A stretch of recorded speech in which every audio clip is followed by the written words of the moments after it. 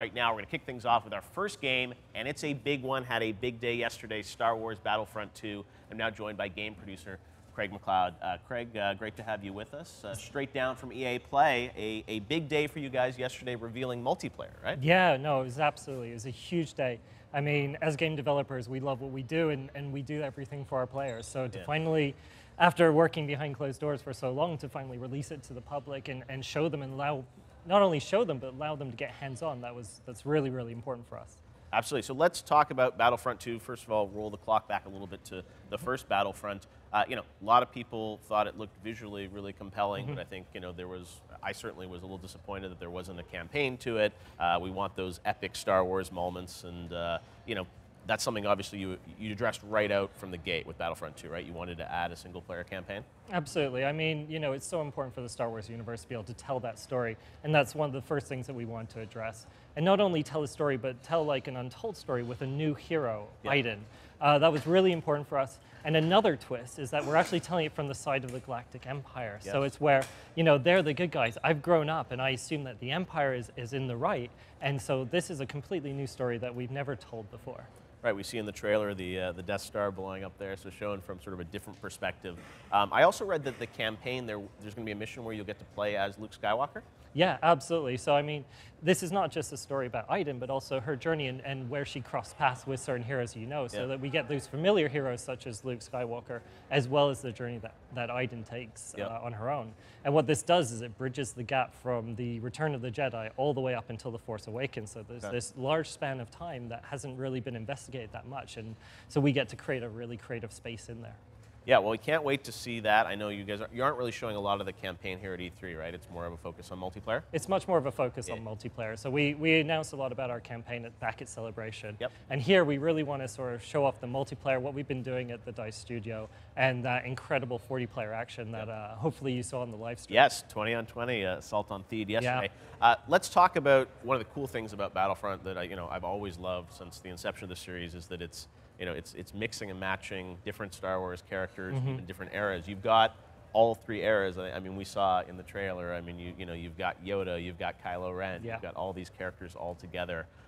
Was it clear from the get-go that you wanted to include all three, and of course, The Last Jedi too? Right? Absolutely. So I mean, we had to build a foundation with our first game, and we honed it into the original trilogy. We felt that was the right place to start, but we know that we want to expand. This universe is huge, and we heard from our fans loud and clear. It's like we want more. We want the prequels. We want the new trilogy. We want to tie this all together. We want all of these heroes that we know. So it was incredibly exciting for us, and it's great here with the Assault on Theed.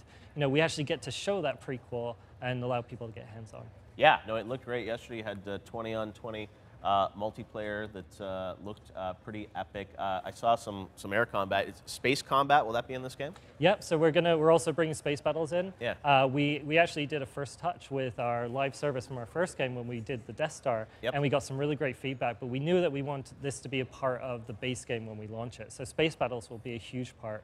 We have Criterion and Motive and DICE, these three studios coming together with incredible storytelling experience, great vehicle expertise, and obviously DICE be able to build this incredibly immersive and dynamic sandbox that really very few games can create. Will we get space battles in campaign too?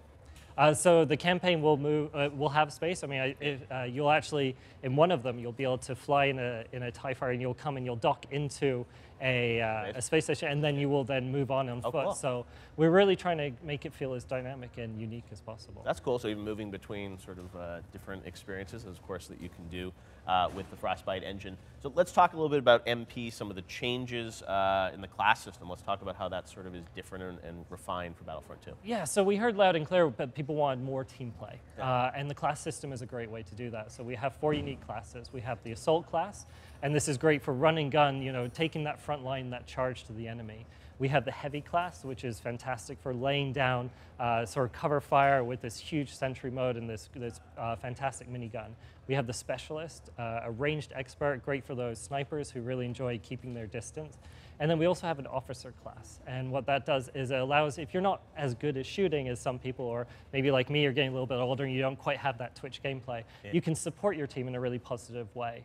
And when you combine these 4 classes together, you create a dynamic that you didn't see in the first game with the partner system. So we're really trying to sort of create much more organic and dynamic team play. Wow. Let's talk about something that was announced yesterday. John Boyega was on videotape. He's in a play in London. But Last Jedi, can't wait for it in December. This game coming out before the movie. And you've announced, I guess, a DLC. A lot of frustrations, I think, from Angry Joe and the like about sort of the paid model around Battlefront. This game everything's going to be free. Is that right? Everything's going to be free. I mean, so. Is that really true, Nate? There's got to be something you're going to get people pay for, but the core, So basically, the way that this works is that we have free seasons, right? So what we want to do is we want to keep that community together. Yeah. We don't want to fragment it. I don't want to sort of worry about, has my friend purchased this? Have I purchased this? And so we keep everyone together. It means that you find matches quicker, and it means that you keep a community in a really positive. So Last Jedi, when that content gets dropped, if I bought the game, everyone's going to get. Everyone's going to get it, So it's not a case I have to wonder whether my friends have it or not. Everybody gets it. So when Finn drops, when Phasma drops, when the new planet of Crate drops, then everybody will have access to it and everyone will be able to play together as one community.